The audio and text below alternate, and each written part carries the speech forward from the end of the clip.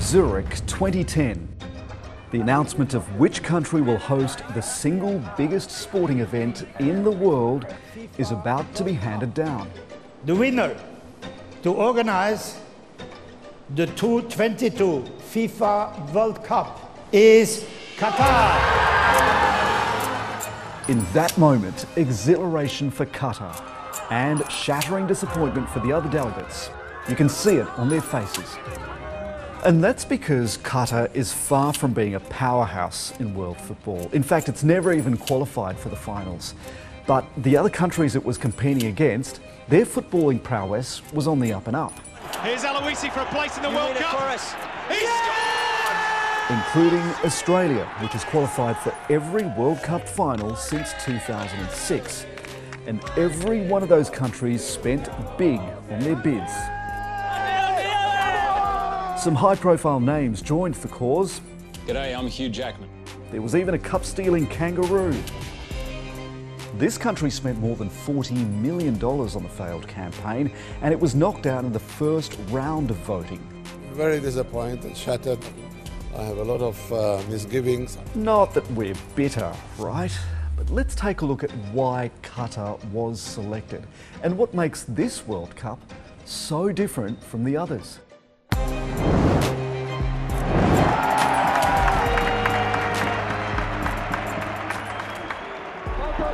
Long before the envelope was opened, this tiny oil-rich nation's candidacy was controversial. Qatar had no real history in the world game. It's a country of just 2.8 million people.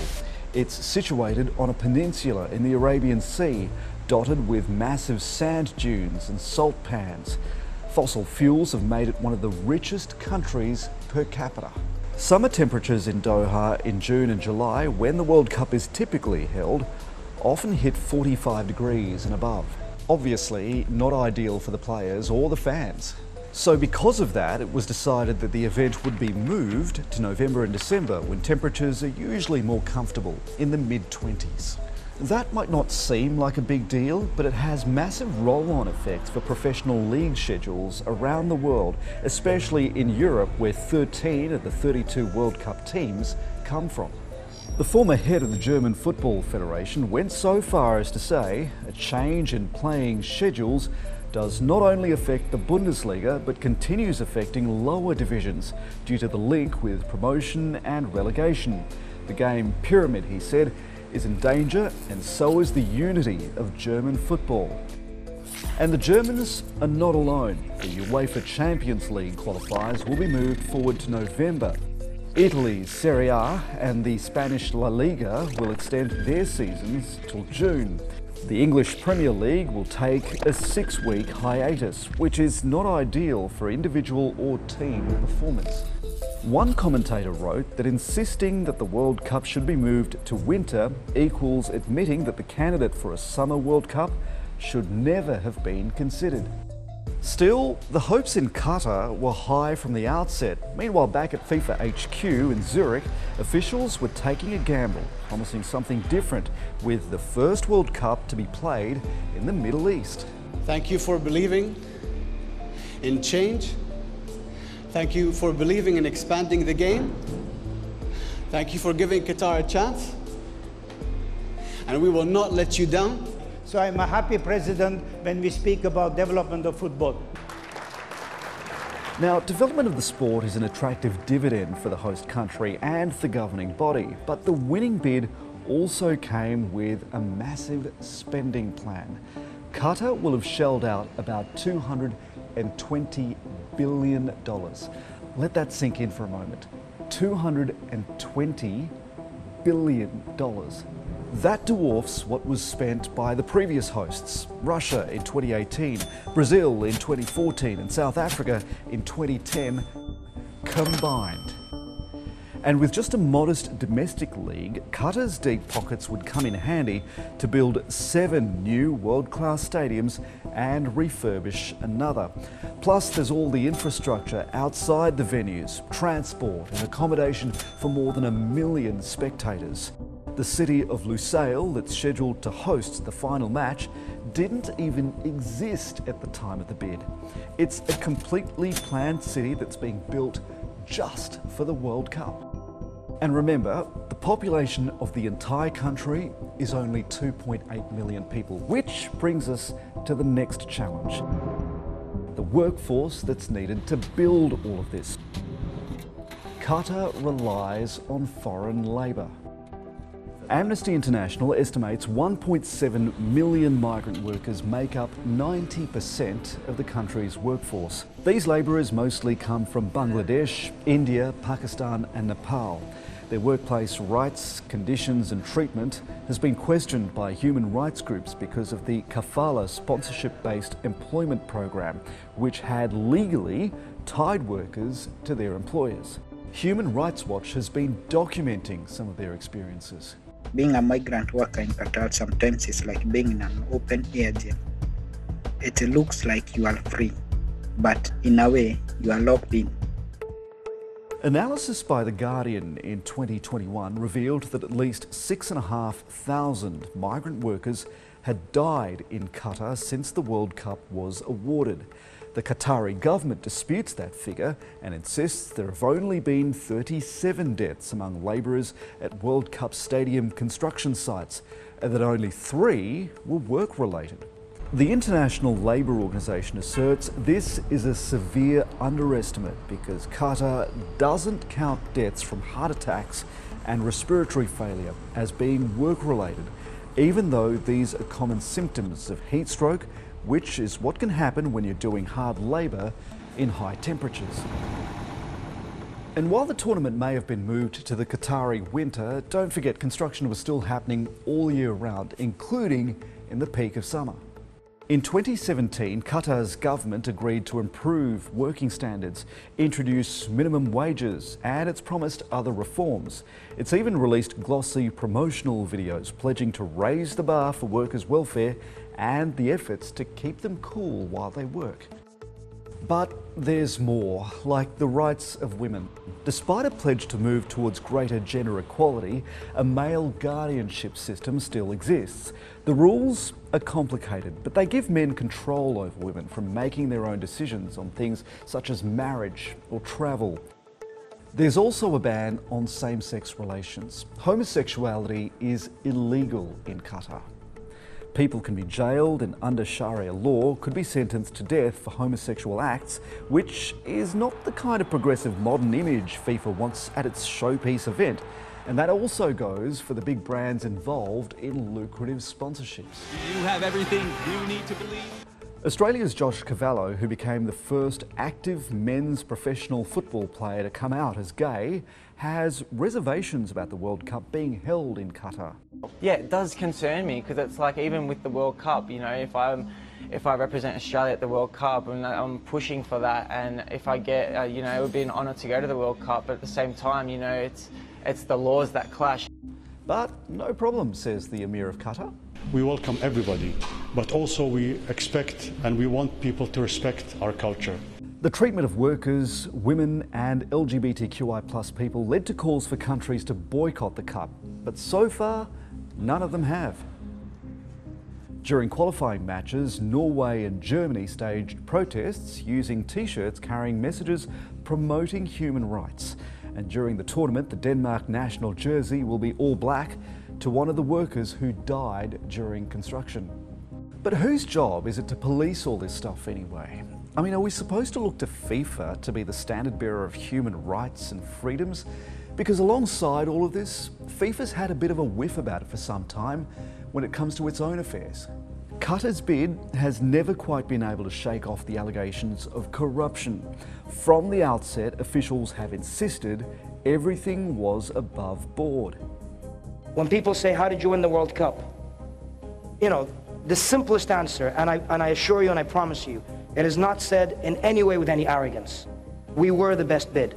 But even before Qatar's bid came along, FIFA was engulfed in claims of bribery and kickbacks. Over the years, top names associated with the world governing body have been named, shamed and suspended. In 2015, a dawn raid on a luxury hotel in Zurich saw several FIFA executives and associates indicted by the US Justice Department, resulting in charges of racketeering, wire fraud and money laundering. And remember this guy, Sepp Blatter? Well, within days of winning a 5th term as FIFA's president, let's go FIFA! Let's go FIFA! and almost 17 years in the job, he resigned. He was facing a separate investigation in Switzerland over a disloyal payment. A comedian even interrupted a media conference at FIFA HQ to shower the outgoing chief in fake cash. This has nothing to do with football. Two of the sport's most powerful figures, Sepp Blatter and Michael Platini, the former UEFA president, who was at the time a potential successor to Blatter, would be handed 8-year bans by the FIFA Ethics Committee. They were also charged with fraud by Swiss authorities, only to be later acquitted in court. And then, in 2020, the US Justice Department alleged corruption was involved in Qatar's World Cup bid. It accused 3 FIFA executives of taking bribes to vote for the Gulf state to host the tournament. Ultimately, more than half of the 22 men who voted for Qatar were later accused of or charged with corruption. Qatar's Supreme Committee for Delivery and Legacy of the World Cup didn't hold back. The Supreme Committee maintains, it says, that it strictly adhered to all the rules and regulations for the 2018-2022 FIFA World Cup bidding process, and that any claim to the contrary was baseless and would be fiercely contested. Despite the claims and denials, Qatar has been spending big and making big promises. We have taken a comprehensive and innovative approach to make sure we provide an inclusive and fair experience, catalyse economic development and deliver world-class environmental solutions. As part of that $220 billion bill, it's building arenas that organisers say are in line with international standards and principles. They're promising to stage the first fully carbon-neutral World Cup featuring energy-efficient and air-conditioned stadiums, all within a 50-kilometre radius of Doha, to cut down on the need for long-distance travel. As for the infrastructure, Qatar wants it to be sustainable, learning lessons from Brazil in 2014 and the Olympics 2 years later, where, despite the costs, many venues became white elephants, unused and falling into disrepair. To prevent that this time, World Cup 2022 venues have modular elements and can be reconfigured to make them more suitable for entertainment or the region's more popular sporting events. Upper seating tiers will be removed and donated to other countries. Then there's Stadium 974. It's a temporary facility built with 974 shipping containers, and after the final whistle, it'll be pulled apart and repurposed. So, you've got the venues, now you need a big name to promote your event. Qatar has surprised me with a wide range of great experiences you can have in just 48 hours. Enter David Beckham, the face of Qatar, in an eye-poppingly lucrative deal to promote tourism and culture in the region. This is perfection for me. The former England captain's $200 million deal to be an ambassador raised eyebrows because he's championed a lot of humanitarian causes over the years, and he's also considered a bit of a gay icon.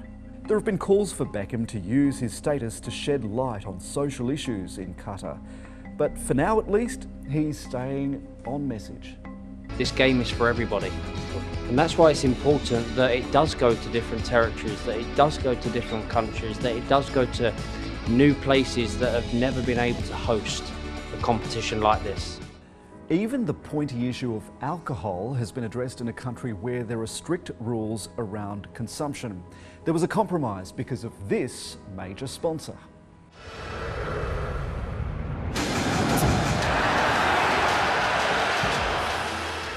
Fans will be able to drink in a dedicated Doha fan zone, And ticket holders will have options within the stadium grounds before and after a match in the evenings, but not inside, where there'll only be alcohol-free offerings. So here's the big question. Will any of these issues stop fans around the world tuning in? Unlikely. The world's attention will be fixed on Qatar as 32 teams play 64 games over 28 days. FIFA expects 5 billion people to watch around the globe, up from 3.5 billion last time in Russia. Qatar is certainly not the first country to put on a big shiny event and gloss over all the other stuff going on just below the surface. Some call it sports washing, like when China had a Uyghur athlete light the cauldron at the Beijing Winter Games, or even when Berlin hosted the Summer Olympics in 1936. We can't take away from the fact that this is a first for the Middle East, a chance for the world game to be a bit more global. To what end? We don't know yet, but it is a prize that's been won on the back of thousands who've suffered and died for someone else's sporting glory.